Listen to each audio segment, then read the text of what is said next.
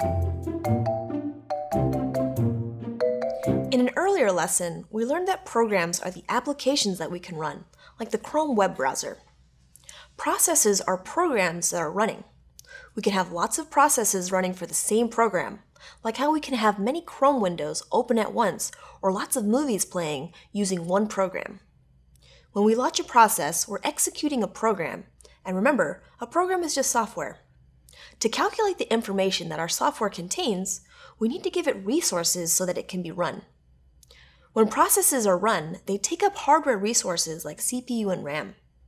Luckily, today's computers are powerful enough to handle the processes that we use in our day-to-day activities, like browsing the web, watching movies, etc. But sometimes this isn't enough. Sometimes a process is taking more resources than it's supposed to. Sometimes processes are unresponsive and freeze up our system, making our entire computer unresponsive. Well, we're going to talk about why this happens and how we can fix it in the upcoming lessons. But before we can talk about managing processes, we have to understand how they work.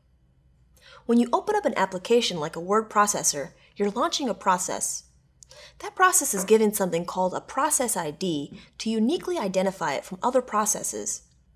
Our computer sees that the process needs hardware resources to run, so our kernel makes decisions to figure out what resources to give it. Then, in the blink of an eye, our computer starts up a word processor, and ta-da! We're ready to start working. This happens for every process you launch yourself and for every process you don't even know is running. Besides the visible processes that we start, like our music player or word processor, there are also not-so-visible processes running.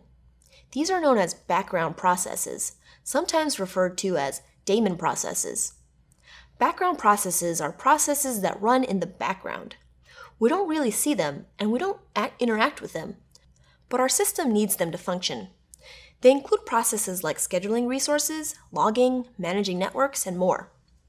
When we take a look at all the processes running on our system, you'll see what I'm talking about.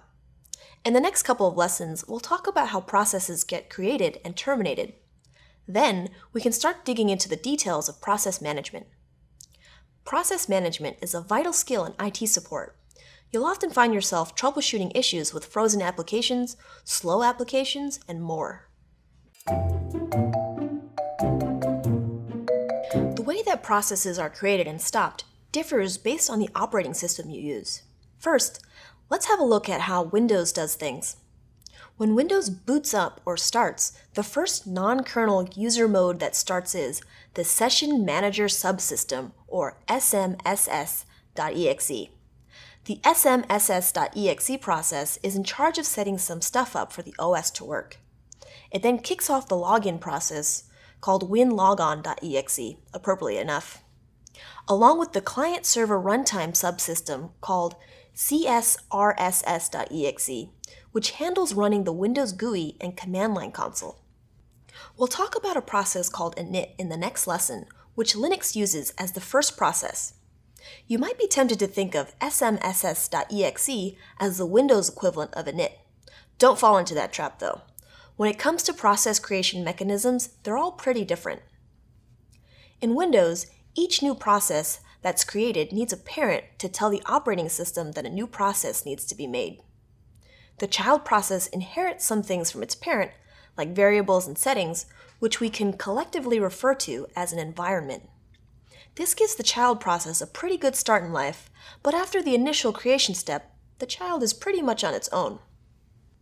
Unlike in Linux, Windows processes can operate independently of their parents.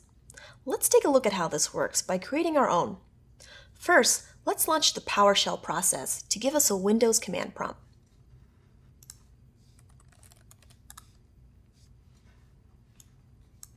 From there, we can type in notepad.exe to create a new process for the Notepad program.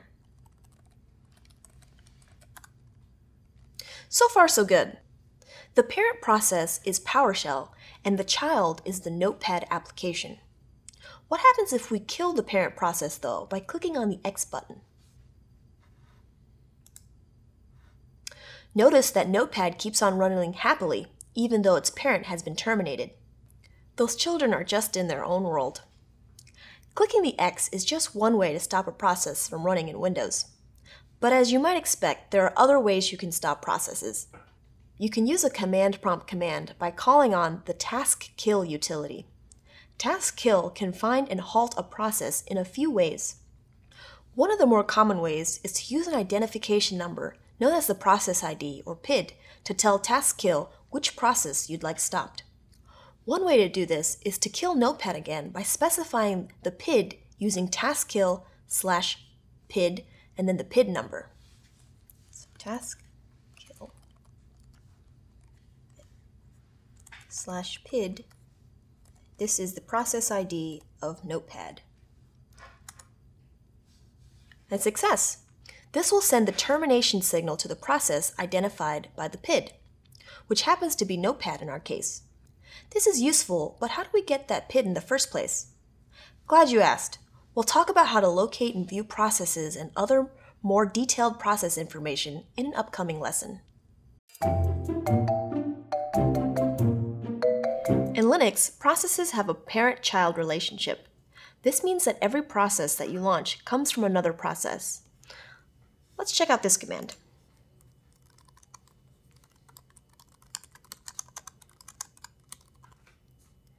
The less command would be the parent process to our grep process. If all processes come from another process, there must be an initial process that started this all, right? Yes, there is. When you start up your computer, the kernel creates a process called init, which has a PID of 1. Init starts up other processes that we need to get our computer up and running. There are more nuances to process creation than this, but I wanted to introduce the parent process concept since you'll see them when we start managing processes. What about what happens when we're done with our processes? When your processes complete their task, they'll generally terminate automatically. Once a process terminates, it'll release all the resources it was using back to the kernel so that they can be used for another process. You can also manually terminate a process, which we'll discuss how to do in an upcoming lesson. It might feel like we're starting to get into the weeds here, so let's take a step back and think about what processes really are and what they represent in the context of an operating system. You can think of processes as programs in motion. Consider all the code for your internet browser. It sits there on your hard drive, quietly waiting for its time to shine. Once you start it up, the operating system takes that resting code, then turns it into a running, responding, working application. In other words, it becomes a process. You interact with, launch, and halt processes all the time on computers, although the OS usually takes care of all that behind the scenes. By learning about processes, you're taking a peek behind the curtain at how operating systems really work. This knowledge is both fascinating and powerful, especially when applied by a savvy IT support specialist to solve problems. Keep all that in mind as we take a look at how you can pull back the curtain even further. Next, we'll learn about the different ways you can investigate which processes are running on a Windows computer and more methods of interacting with them.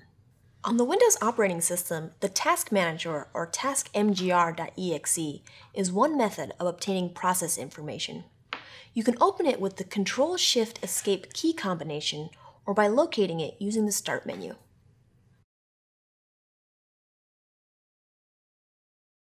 If you click on the Processes tab, you should see a list of the processes that the current user is running, along with a few of the system-level processes that the user can see. Information about each process is broken out into columns in the Task Manager. The Task Manager tells you what application or image the process is running, along with the user who launched it and the CPU or memory resources it's using. To kill a process, you can select any of the process rows and click the End Task button in the lower right corner. We can demonstrate this by launching another notepad.exe process from the command line, then switching over to the Task Manager, selecting the notepad.exe process, and ending it. I already have Notepad open, so I'm just going to click on it, click End Task. In an earlier lesson, we talked about starting and ending Windows processes. Remember that we used the task kill command to stop a process by its identification number, or PID. So how do we get that PID number? Well, in Task Manager, you can click on the Details menu option. In here, you can see a whole bunch of other information you can get the Task Manager to display, including the PID. You can also see this information from both the command prompt and PowerShell. From the command prompt, you can use a utility called task list to show all the running processes.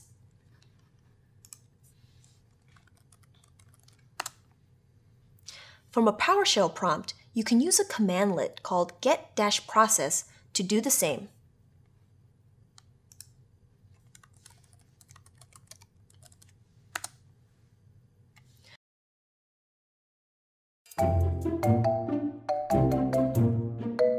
Okay, now let's talk about how to view the processes running on our system in Linux. We'll be using the ps command, so let's just go ahead and run that command with the -x flag and see what happens.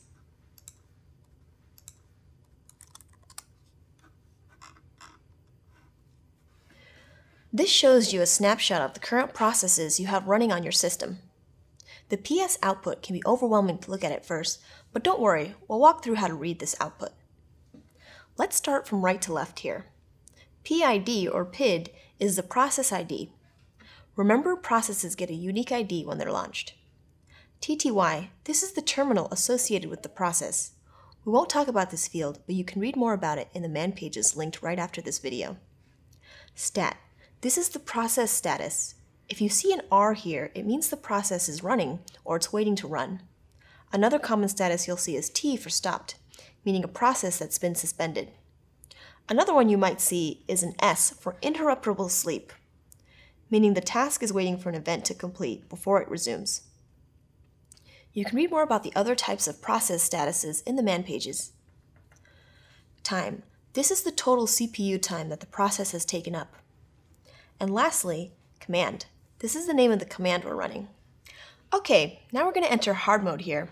Run this command, ps-ef. The E flag is used to get all processes, even the ones run by other users.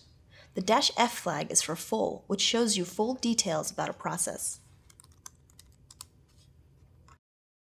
Look at that, we have more processes and even more process details.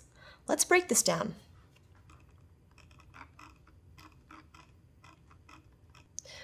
UID is the user ID of the person who launched the process. PID is the process ID. And PPID is the parent ID that we discussed in an earlier lesson, which launched the process. C is the number of children processes that this process has. S time is the start time of the process. TTY is the terminal associated with the process. Time is the total CPU time that the process has taken up. And CMD or command is the name of the command that we're running. What if we wanted to search through this output? It's super messy right now. Can you think of a way we can see if a process is running? That's right, with the grep command. I told you we were going to use it all the time.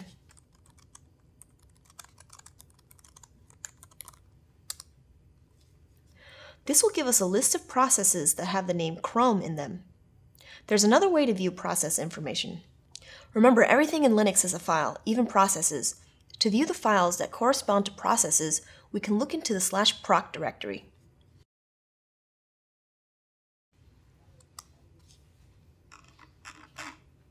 There are a lot of directories here for every process that's running. If you looked inside one of the subdirectories, it'll give you even more information about the process. Let's look at a sample process status file for PID 1805.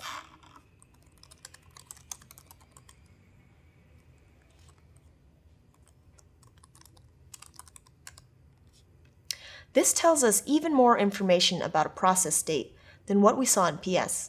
While the /proc directory is interesting to look at, it's not very practical when we need to troubleshoot issues with processes. For now, stick with the ps-ef command to look at process information. Imagine you're starting up a video game that's taking a while to render its graphics. You decide that you don't want to play anymore, which leaves you with a few options. You can wait for it to finish loading and then quit the game from the menu, or you can interrupt the process altogether, telling it to quit at the system level. This is just one example of a time you might find yourself wanting to close a process before it fully completes. To tell a process to quit at the system level, we use something called a signal.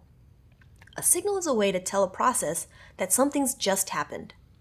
You can generate a signal with special characters on your keyboard and through other processes and software. One of the most common signals you'll come across is called SIGINT, which stands for Signal Interrupt. You can send this signal to a running process with the Control-C key combination. Let's say you started up the disk part tool we looked at in our discussion on partition formatting. I'm just going to open up Command Prompt and then launch disk part.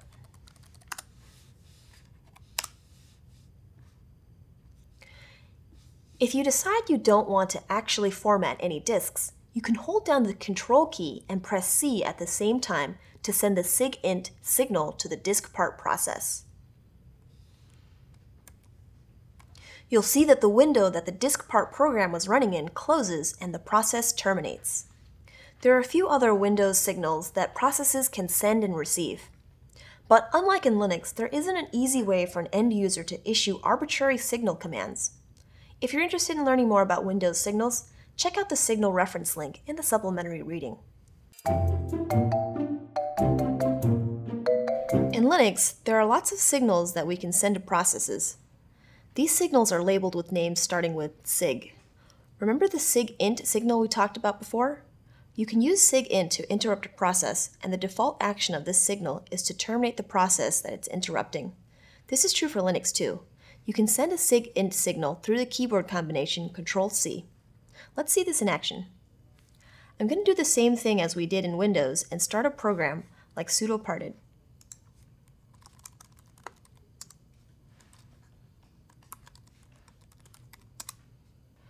We can see that we're in the parted tool now. Let's interrupt this tool and say we want it to abort the process with the Control-C keyboard combination.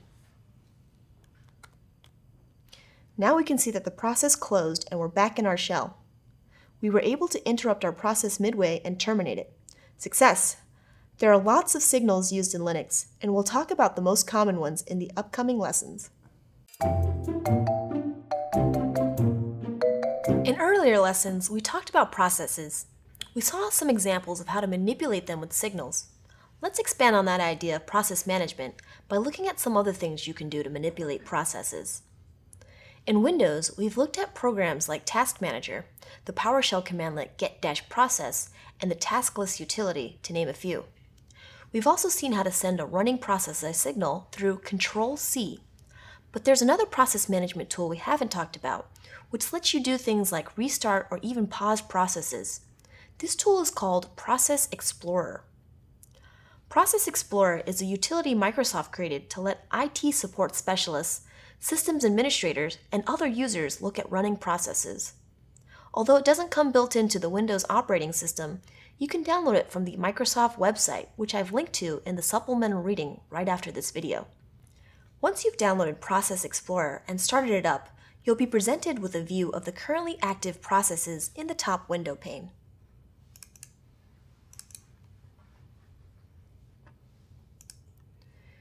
You'll also see a list of the files a selected process is using in the bottom window pane. This can be super handy if you need to figure out which processes use a certain file, or if you want to get insight into exactly what a process is doing and how it works. You can search for a process easily in Process Explorer by either pressing Ctrl-F or clicking on the little binocular button. Let's go ahead and do a search for the Notepad process we opened up earlier.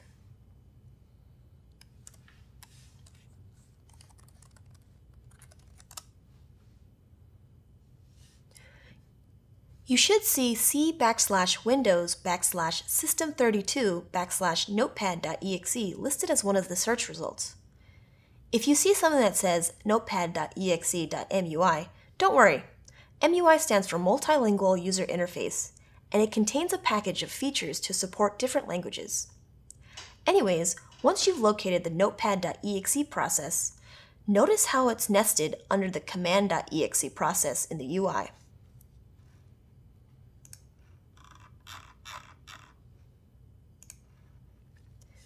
This indicates that it's a child process of Command.exe. If you right-click on the Notepad.exe process, you'll be given a list of different options that you can use to manage the process. Check out the ones that say Kill Process, kill process tree, restart and suspend. Kill process does what you might expect. Say goodbye to Notepad. Kill process tree does a little bit more. It'll kill the process and all of its descendants, so any child process started from it will be stopped. Kill process tree takes no prisoners. Restart is another interesting option. You might be able to guess what it does just by its name. It'll stop then start the process again. Let's do that with the notepad.exe process we started from command.exe.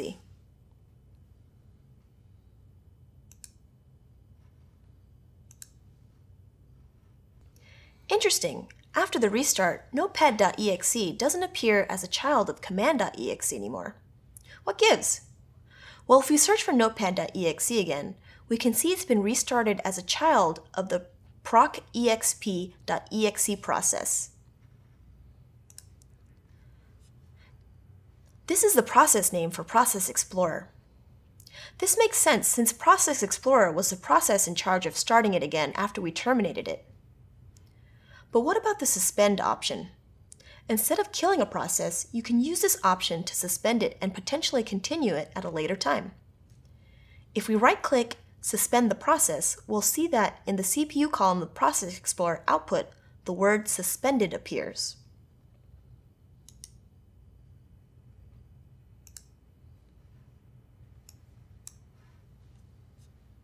While a process is suspended, it doesn't consume the resources it did when it was active. We can kick it off again by right-clicking and selecting the Resume option.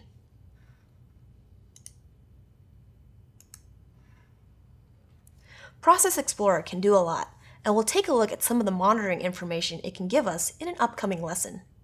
We won't get into the details of all its features though, so if you're curious, you can check out the documentation on Microsoft's website.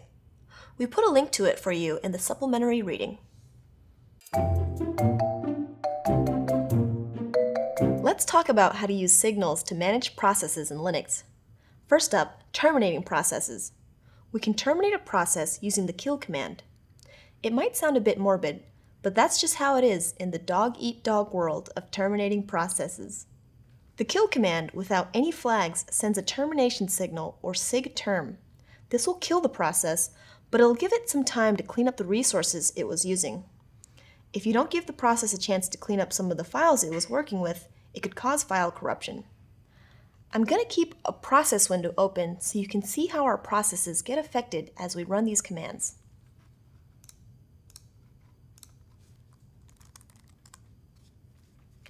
So to terminate a process, we'll use the kill command along with the PID of the process we want to terminate. Let's just go ahead and kill this Firefox process.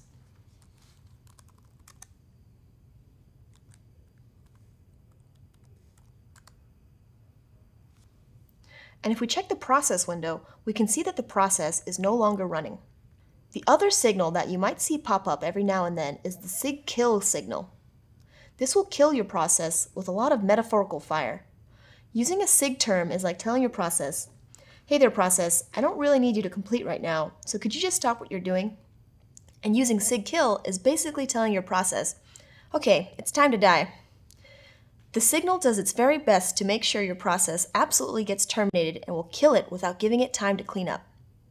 To send a sig_kill signal, you can add a flag to the kill command, -kill for sig_kill. So let's open up Firefox one more time.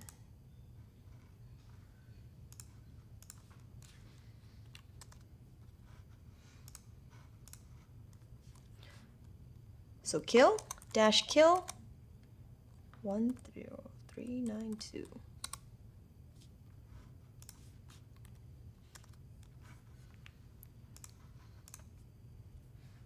And now you can see that Firefox has been killed. These are the two most common ways to terminate a process, but it's important to call out that using kill-kill is a last resort to terminating a process. Since it doesn't do any cleanup, you could end up doing more harm to your files than good. Let's say you had a process running that you didn't want to terminate, but maybe you just want to put it on pause. You can do this by sending the sig_tstop signal for terminal stop, which will put your process in a suspended state. To send this, you can use the kill command with the flag -tstop. I'm going to run ps-x so you can see the status of the processes. We're just going to put this process in a suspended state. So kill-tstop 754. Now you can see the process 10754 is now in a suspended state. You can also send the sig tstop signal using the keyboard combination Ctrl-Z. To resume the execution of the process, you can use the sig cont for continue signal. Let's go ahead and look at the process table again. I'm going to go ahead and use that command on this process.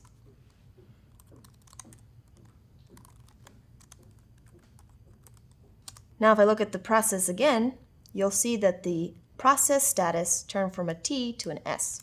SIGTERM, SIGKILL, and SIGTSTOP are some of the most common signals you'll see when you're working with processes in Linux. Now that you have a grasp on these signals, let's use them to help us utilize hardware resources better.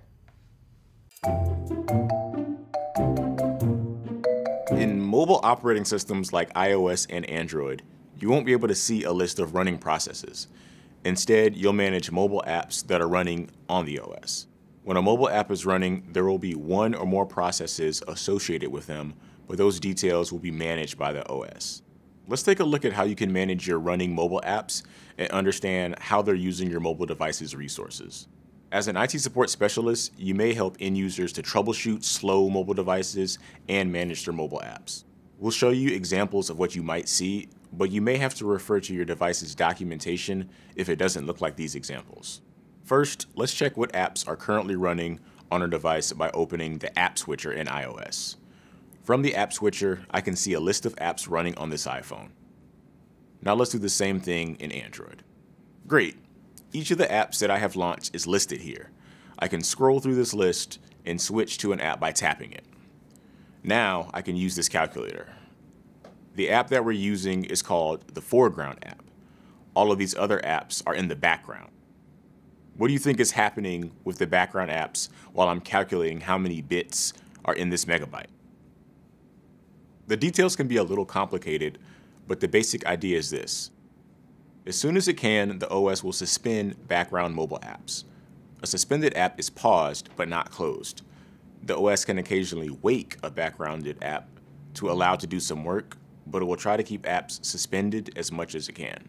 Let's go back to the home screen. Now that I'm on the home screen, all of the apps are backgrounded, and there are no foreground apps. The calculator hasn't been closed.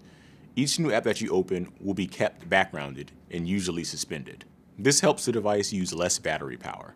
And pro tip, as an IT support specialist, it's pretty helpful to learn which apps on your mobile device use the most battery power. If you have an app that the OS can't suspend because the app keeps working in the background or it's frozen, then that can slow your device and use up battery. IT support specialists often have to find these misbehaving apps and close or uninstall them. Let's try closing some of the apps. From the iOS app switcher, we can swipe up on any of the background apps. This will close the app.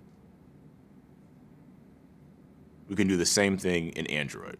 In this version of Android, we can also swipe over here and hit Clear All to close all of the apps at once. You can troubleshoot a misbehaving app by closing apps one at a time and seeing if there's one app in particular that slows the device down.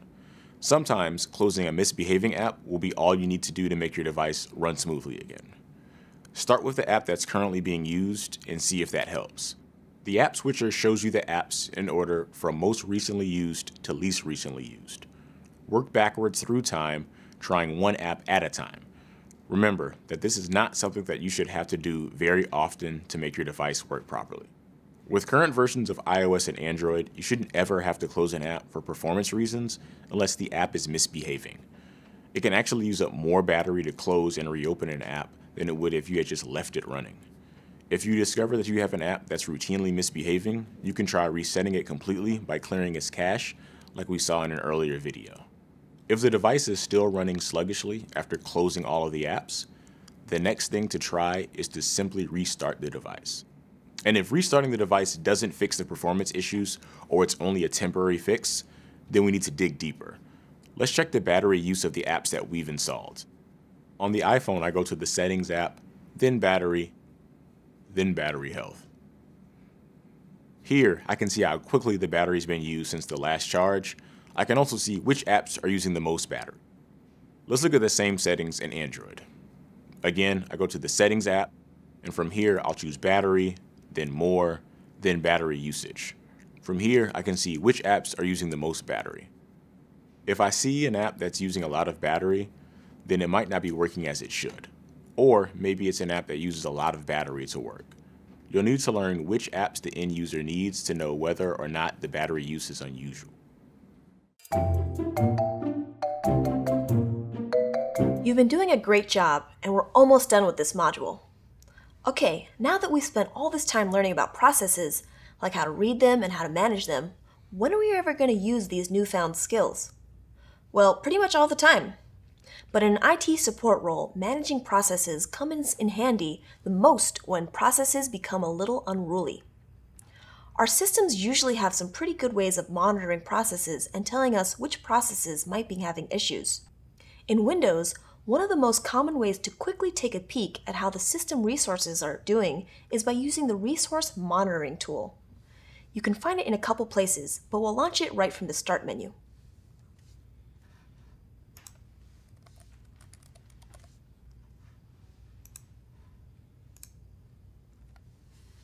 Once it opens, you'll see 5 tabs of information. One is an overview of all the resources on the system. Each other tab is dedicated to displaying information about a particular resource on the system. You'll also notice that Resource Monitor displays process information too, along with data about the resources that the process is consuming. You can get this performance information in a slightly less detailed presentation from Process Explorer. Just select the process you're interested in, right-click, and choose Properties.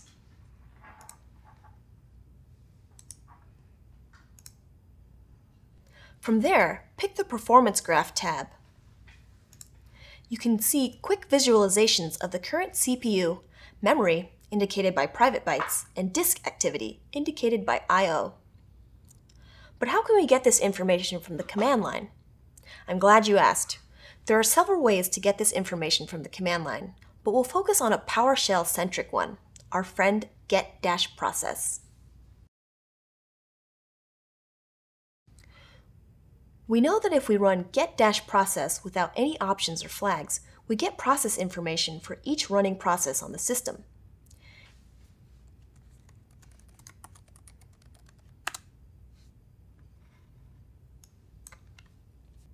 If you check out the column headings at the start of the output, you'll see things like npm-k values in this column represent the amount of non-paged memory the process is using, and the K stands for the unit, kilobytes. You can see Microsoft's documentation for a full write-up of each column in the next supplemental reading. This is useful, but it's a lot of information.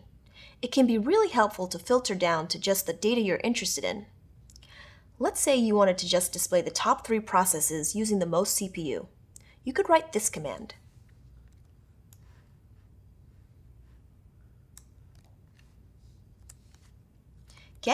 Get-process pipe sort CPU descending pipe select dash first 3 dash property ID process name and CPU. And just like that, we get the top 3 CPU hogs on the system. This command might be a little hard to understand, so let's go through it step by step. First, we call the get-process commandlet to obtain all that process information from the operating system. Then, we use a pipe to connect the output of that command to the sort command. You might remember pipes from some Linux examples earlier. We sort the output of get-process by the CPU column, descending to put the biggest numbers first. Then, we pipe that information to the select command. Using select, we pick the first 3 rows from the output of sort and pick only the property ID, name, and CPU amount to display. Now that you've got some knowledge about both the command line and graphical tools Windows provides for investigating resource usage, Let's have a look at Linux resource monitoring. A useful command to find out what your system utilization looks like in real time is the top command. Top shows us the top processes that are using the most resources on our machine. We also get a quick snapshot of total tasks running or idle, CPU usage, memory usage, and more. One of the most common places to check when using the top command are these fields here, %CPU and %mem. This shows what CPU and memory usage a single task is taking up. To get out of the top command, just hit the Q key for quit. A common situation you might encounter is when a user's computer is running a little slow. It could be for lots of reasons, but one of the most common ones is the overuse of hardware resources. If you find that a top shows you a certain task is taking up a lot of memory or CPU, you should investigate what the process is doing. You might even terminate the process so that it gives back the resources it was using. Another useful tool for resource utilization is the uptime command. This command shows information about the current time, how long your system's been running, how many users are logged on, and what the load average of your machine is. From here, we can see the current time is 16:43 or 4:43. Our system has been up for 5 hours and 8 minutes, and we have one user logged in. The part that we want to talk about here is the system load average. This shows the average CPU load in 1, 5, and 15-minute intervals. Load averages are an interesting metric to read. They become super useful when you need to see how your machine is doing over a certain period of time. We won't get into load averages here, but you should read about them in the next supplemental reading. Another command that you can use to help manage processes is the lsof command. Let's say you have a USB drive connected to your machine. You're working with some of the files on the machine. Then when you go to eject the USB drive, you get an error saying device or resource busy. You've already checked that none of the files on the USB drive are in use or opened anywhere. Or so you think. Using the lsof command, you don't have to wonder. It lists open files and what processes are using them.